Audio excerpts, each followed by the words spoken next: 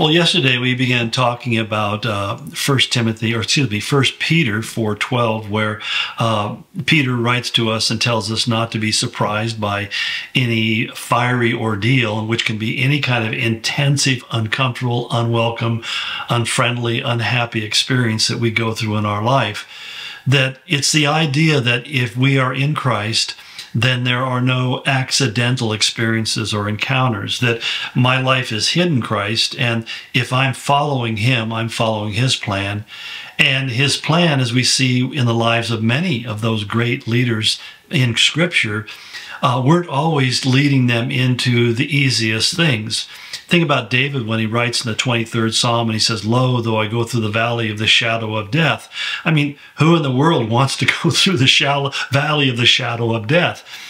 Many people think, if you've ever been to Israel, they talk about that deep ravine that goes from the Kidron Valley in Jerusalem all the way down to the Dead Sea. Water flows down into it most of the year, but it's so deep and cavernous and it's so steep, and we used to drive along it. But in the ancient days, as it is again today, it's not a safe route to take for travelers because of criminals that are active along that road. And so as a consequence, when he talks about the valley of the shadow of death, many people think that is the valley that he's talking about, where you would go up from Jericho up to Jerusalem. And it was a place like in the story of the Good Samaritan, took place along this valley. The travelers beaten and left for dead, and the Samaritan, who he calls a Good Samaritan, which the Jews would have considered an oxymoron, but nonetheless he took time to care for this man who had been wounded and left there for dead. And so that was kind of an idea of what David was talking about, the valley, the shadow of death. And these were scary places. They were deadly places. They were dangerous places. And there are in our life choices that we're asked to make, where if we follow Christ into certain situations, it's kind of like going into the tunnel of chaos. We don't know when we're going to come out on the other side. We don't know what the ultimate result is going to be. But we're called by Christ to take steps of faith, to trust Him in what we're doing. And it's interesting because there are some things that I have found in my life are easy to trust the Lord. I mean, in terms of doing something like this or sharing with you, there's a great opportunity for me to say something really regrettably stupid and wish I never had. But at the same time, I've done it so many times, and I'm fairly confident that not only will God guide and direct me and keep me from doing that, but I'm counting on your graciousness to forgive me when I do. So, and that has proved to be true over time. But one of the things I would say is that we have to really begin to think about life from a whole different perspective, because the tendency for many people, particularly in the American culture, is to think that every day and every way is going to get better and better, that we are going to be more fabulously happy, and that we're owed a certain kind of level of positive mental attitude, that we should always have a smile on our face. And we overlook the fact that there's a whole lot of weeping and heartbreak and disappointment and hardship that God's people have gone through throughout history, and certainly is illustrated within Scriptures. And so that's one of the things why Peter says to us, when those difficult things happen, when hardships happen, don't be surprised. In other words, don't be knocked off your feet and be stunned and wonder what in the world is happening. Because I've been in that place where something bad happens, you go, why, God, did you let this happen? Couldn't you have kept it from happening? Why didn't you stop it from happening? And sometimes it can take a while before you begin to recognize and understand that God was in it the whole time, that God is using this in your life, and He's teaching you through this experience. I know that for myself, in many ways, I'm a vastly different person than I was 10 years or 20 years ago because of the things that have broken my heart, things that you've gone through and been very wounded and disappointed by.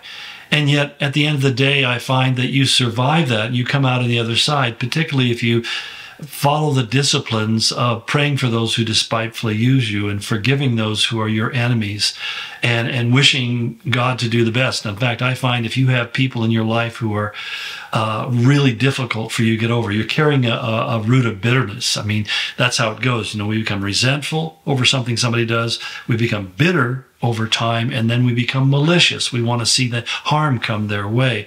And I found that that is a trap because it defiles your whole being, is what the writer of Hebrews said. And it makes you pretty useless for God's kingdom. God doesn't use bitter people. He just puts them on the shelf until their bitterness subsides.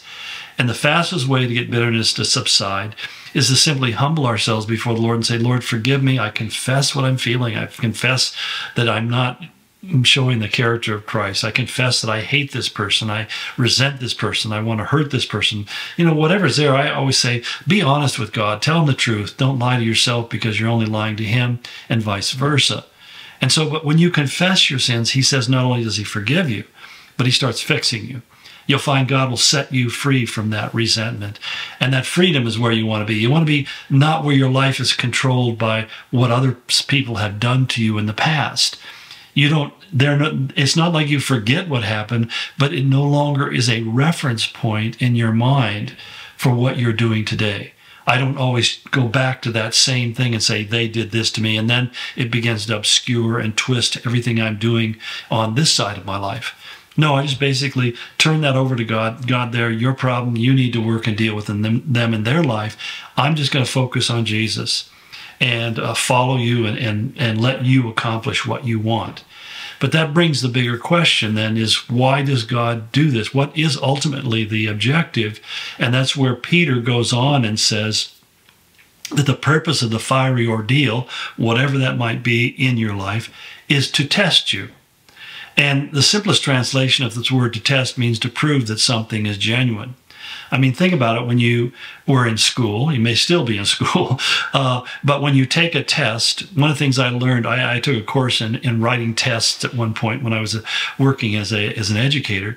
And one of the things that was really interesting is the instructor said that if the students get 100% on the test, you failed to write the right kind of test, that you need to write a test in a way that tests the highest level of their knowledge and their comprehension. And so the test is meant to be a challenge. It's meant to reveal what you know, but also to reveal what you do not know. And so God, in a way, takes us through situations that are not only there to demonstrate what we know and what we don't know, but also to teach us that we have still more to learn and to grow in. There are things that were huge issues for me when I was a younger Christian that today are not. I mean, I've seen God so faithfully work in those areas of my life so many times that I don't really get stressed about them. But there are other things that do stress me. I remember when trusting God for $20 or $100 seemed monumental to me. And yet over the years, I've seen God provide millions of dollars. And not because I was sharp, clever, and shrewd or knew how to manipulate the situation. You just simply said, God, if this is what you want, then guide, direct us to the right end. And you'll see that God begins to move the universe and move circumstances. And even when we talk about things like physical ailments and needs for healing, that if God wants me to be healed of something, he's going to heal me. He doesn't always heal me instantaneously. I'll always say I've seen instantaneous healing and I've experienced it for myself. But I find that oftentimes I go through a process. And I think going through the process of healing has taught me to make changes in my lifestyle. I mean, you change your diet, you bring in exercise, and you begin to realize the importance of sleep, and you begin to recognize that we all have psychic, mental limits that we can be pushed beyond. So it's one of those things that we just grow and learn as a consequence. And I think it's like Paul when he came to the Lord with his infirmity in the flesh. And some people try to say, well, his infirmity wasn't sickness, but clearly the most obvious and literal translation of Paul's statement in 2 Corinthians 12 about his infirmity, literally the term that's used there is almost exclusively used to a physical ailment or weakness. And he says that he prayed 3 times that God would take that from him. And God's response was, my grace is sufficient for you, for my power is made perfect in weakness. And I know that was a big one for me because I look at how God tested Abraham. And then God says after that in Genesis 22, in verse 12, he says, now I know that you fear God. And it's kind of interesting because God knows everything, but it's only as we respond to God is there really evidence that we trust God. Visible evidence, not for God, but for us and everybody else around. And so when God says, I know that you fear God, he wants you to fear God in a way that other people know that you are a man or woman who fears God. And it sets apart.